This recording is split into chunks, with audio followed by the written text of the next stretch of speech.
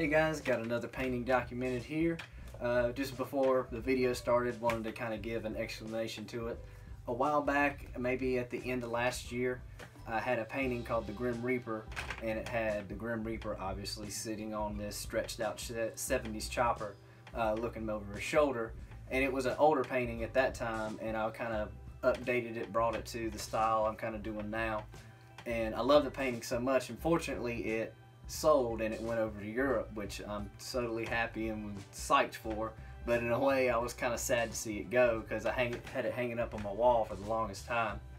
But I love the painting so much I wanted to kind of update it, and with one of these smaller canvases, a little more centered idea, because it's not just one painting that I'm bringing back or updating, it's a one centered idea right here right now kind of thing.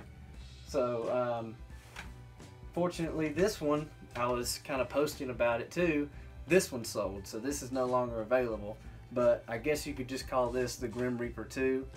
Some more updated ideas, and really love the tank on this one. I think I have to say, out of all the motorcycle tanks I've painted and everything like that, this is probably one of my favorite tanks. Black and purple, two favorite colors, and then I guess one of my favorite subjects, the Grim Reaper.